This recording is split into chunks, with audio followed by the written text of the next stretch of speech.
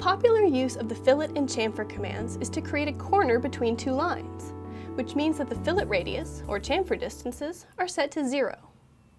But if you need to create a lot of curved or beveled corners along with your sharp corners, it can get annoying to switch back and forth. Fortunately, there's a way to keep your fillet radius or chamfer distance intact and still apply a sharp corner to two lines. To demonstrate this, I'll start the fillet command, set a radius of, say, 0.5, and use the multiple option so I don't have to keep restarting the command. As I select pairs of lines, the curved corner is created. To switch to creating sharp corners, all I need to do is hold down Shift as I select the second line. When I stop holding Shift, AutoCAD LT goes back to creating rounded corners. The same trick applies to the chamfer command. Just hold down Shift to create a sharp corner instead of a beveled one. For more tips like this, check back with us every week here at the AutoCAD Exchange.